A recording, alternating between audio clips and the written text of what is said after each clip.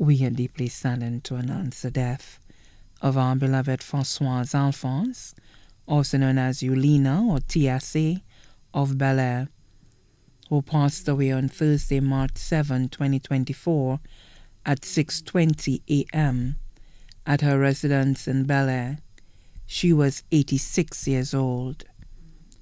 The celebration of the life of Francoise Alphonse, also known as Eulina or TSA of Bel Air, will be held at the Lacroix Mingo SDA Church on Wednesday, March 20th, 2024 at 2 p.m. The body will then be laid to rest at the Jackmill Cemetery. The body now lies at Rambadi's Funeral Parlor, Calvary Road, Castries.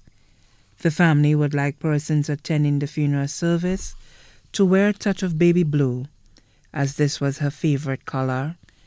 Transportation services will be provided.